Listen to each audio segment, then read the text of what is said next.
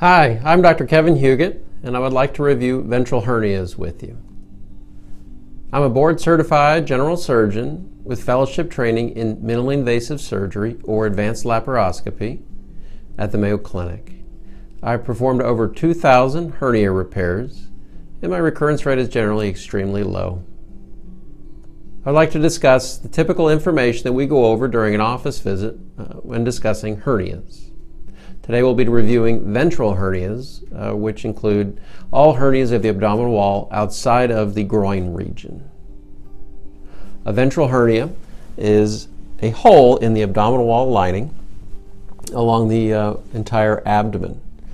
There are several different types of ventral hernias. In the upper abdomen is considered an epigastric hernia. At the belly button is an umbilical hernia.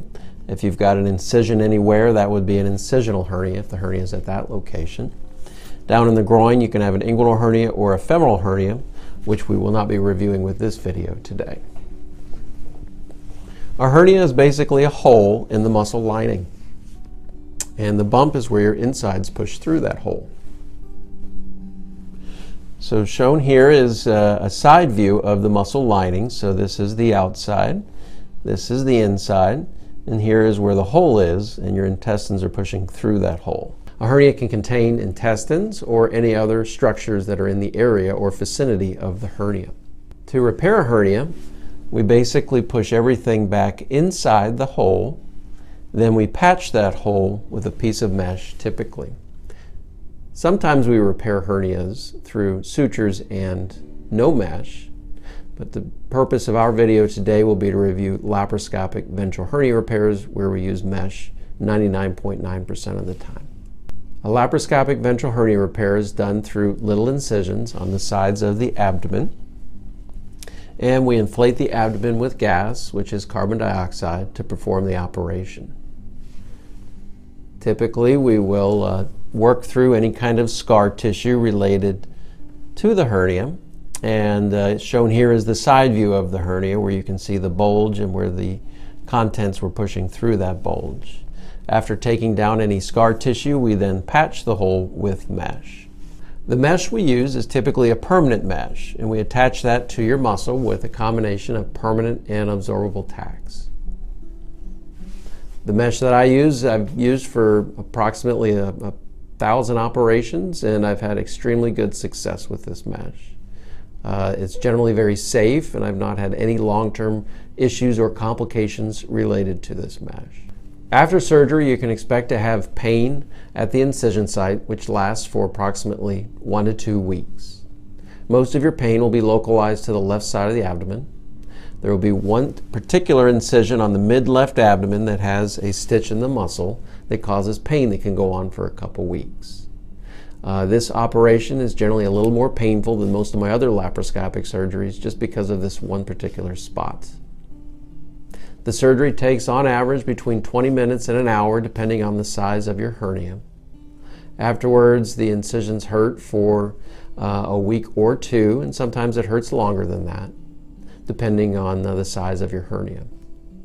We give you activity limitations, which typically last for about 6 weeks. We will give you a handout, and that will list all the exercise limitations that we recommend after surgery.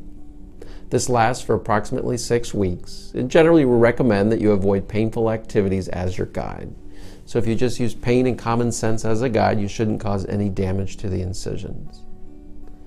Most patients will go back to work about 1 week after surgery, and you're fully recovered by anywhere between 2 and 4 weeks after the operation. Surgery is very safe and generally low risk. There is a small chance of open surgery where we have to go in through an open incision. There is a small chance that we could injure your bowels or other organs while we're fixing the hernia. The odds of that is also less than 1%. If during the operation we find that there is damage to your bowels, then we may need to stop the surgery to avoid mesh placement and go back to surgery at a later date. The odds of that is less than 0.1%. One thing that you might notice after surgery is swelling on the left side of the abdomen or the hernia site. You may also develop a little knot on the incision on the left side of the abdomen.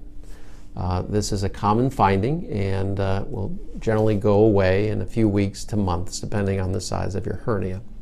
A seroma is where you get fluid buildup at the location of where the hernia was located. And this is another common finding after hernia surgery.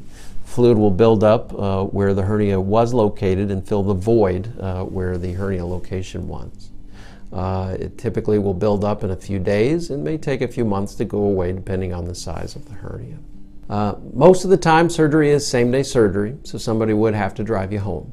For larger hernias, we may keep people overnight in the hospital, and so that would be patient dependent on the size of your hernia. Your incisions will have glue, which is placed on top of where we already stitched the incisions with absorbable sutures. The glue will typically peel off in approximately 2 weeks, and it will basically flake up and fall off.